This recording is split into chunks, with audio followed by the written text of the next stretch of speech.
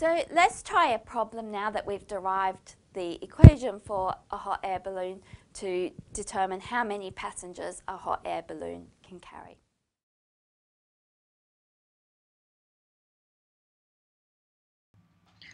So the question is, if a balloon has a volume of 2,800 meters cubed and the basket, fuel and balloon weigh 270 kilograms without passengers, if the air is heated to 100 degrees C from an initial temperature of 25 degrees C, how many 70 kilogram passengers can it carry? And assume that the density of air is 1.2 kilograms per meter cubed. Okay, so we're going to have to use the formula that we derived previously. The total force is equal to rho Vg, 1 minus the initial temperature over the final temperature minus the weight of the balloon. Now for the balloon to be able to lift off, the limiting case will be when the total force is 0. Force is needed to accelerate, but you can keep going at a constant velocity without any force. So to get the most passengers it can carry, we'll have the limiting case where this force is 0.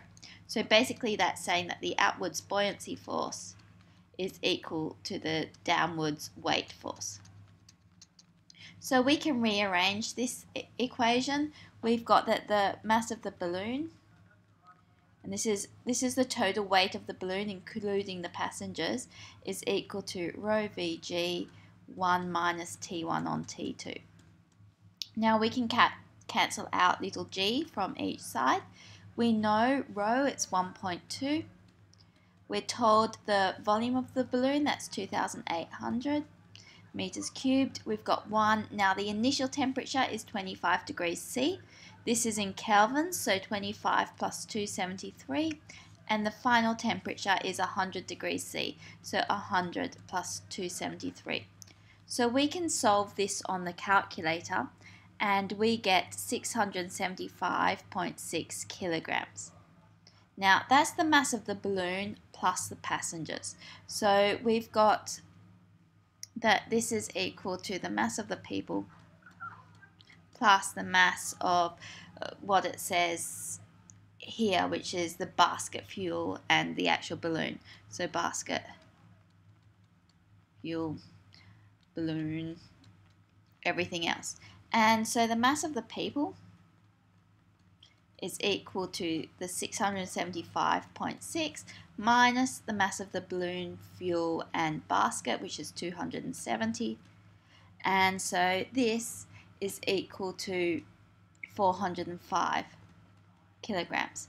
Now if each person weighs 70 kilograms, we've got the number of people times 70 is equal to 405, and so the number of people is equal to 5.79. And since we can't take 0.79 of a person, this tells us that the most people we can take is 5 people. And so the balloon should be able to lift off if it has 5 people on board. If there's 6 people, however, the weight force will be larger than the buoyancy force and it won't be possible for the balloon to lift off. So to summarize, we've seen that as the air inside the hot air balloon is heated, it becomes less dense as some of the air molecules move out of the balloon. Because the air inside the hot air balloon is less dense than the surrounding air, it feels a buoyancy force due to Archimedes' principle. This buoyancy force allows the hot air balloon to lift itself, its basket and some passengers into the air. When the hot air balloon is finished flying through the sky and is ready to come back down to Earth, it's going to release some of the hot air into the atmosphere and replace it with the surrounding cooler air. As it does this, the buoyancy force will decrease, and so the weight force will become larger than the buoyancy force and the hot air balloon will come back to the Earth.